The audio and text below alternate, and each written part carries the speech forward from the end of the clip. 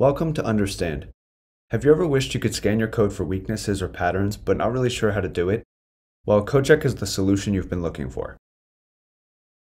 Codecheck allows you to run your code against published coding standards, our recommended checks, or even your own custom standards.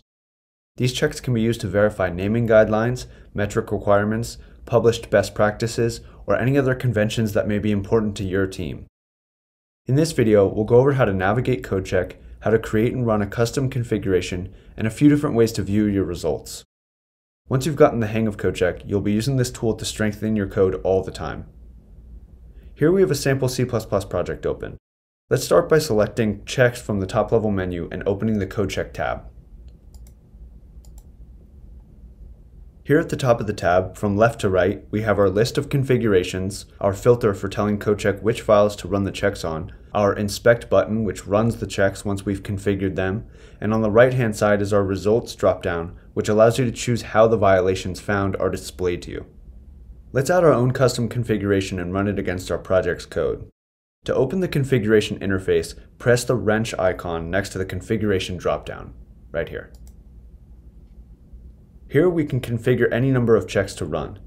The sandbox is your playground. When you're in your sandbox, you'll see every single check available to you in one place, and you can pick and choose which you want to run quickly and easily. Use the sandbox for running one-off checks or playing around with a configuration you may like. But if you'll be running a certain set of checks repeatedly, you're going to want to create a custom configuration. As you can see below the sandbox, Understand comes with some default configurations that include our set of recommended checks and all of the published standards. To create a new one, you can either duplicate an existing one by right-clicking it, or selecting it and pressing the duplicate button at the top, right here, or by pressing the plus button. I'm going to create a new one, and I want it to be a configuration that looks for unused entities in my project. So in SciTools recommended checks, there are a few different ones that look for unused code. So I'm going to create one and name it Unused Entities. And I'm going to add the checks for local variables and static globals. And press Save to save my configuration. Note that when you have a check highlighted, a detailed description will pop up, and if there are configurable options for the check, those will appear in the same area as the detailed description. Now that we've saved our configuration, you can see we're not in edit mode anymore, so I just have a clear list of the checks in this configuration. So it turns out that I missed the unused functions check. So to go back into edit mode, let's press the pencil icon at the top. We'll select that check as well, and press Save. Okay, now that we have our configuration, let's press Close and get back to the main tab. If we want to edit which files we run the config on, just use the Files dropdown, right here, which has convenient filters such as uncommitted changes, or we can press the button to the right of it, and we'll be able to select just recently changed files, files changed in or after a particular git commit by providing the hash, or just selected files from your directory structure or custom architecture. So in my case, I only want to run this configuration on the source directory.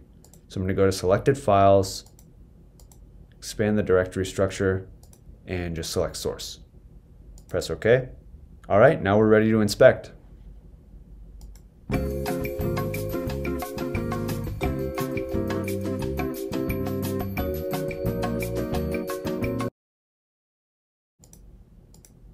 So here at the top of the results page, we can see how many violations were found, how many files we ran the configuration on, and how many checks were in the configuration.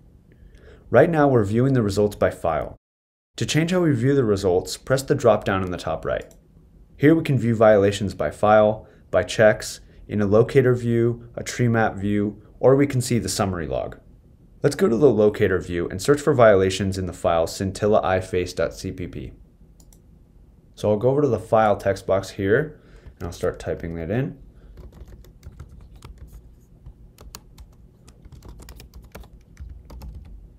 We can also search for a specific function to narrow the search down even further.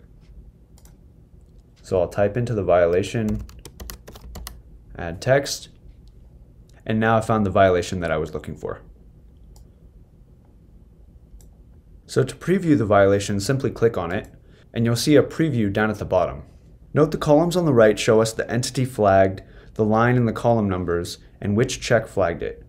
which would be unused functions in this case. To get to the location of the violation in the editor, simply double-click the preview or the violation and you'll be ready to start refactoring, like so. Let's go back to the Codecheck tab. Just below the total violations, you'll see options to set these violations as a baseline for your project, print them, or export the results. Let's export these results to a CSV file.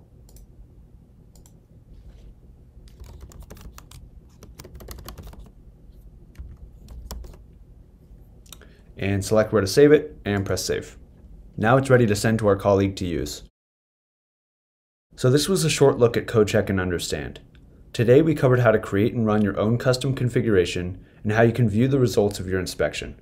As you can see, it's a great tool for doing quick static analysis and figuring out where you could improve your code. For more information on Codecheck or any other tool within Understand, visit support.sitools.com.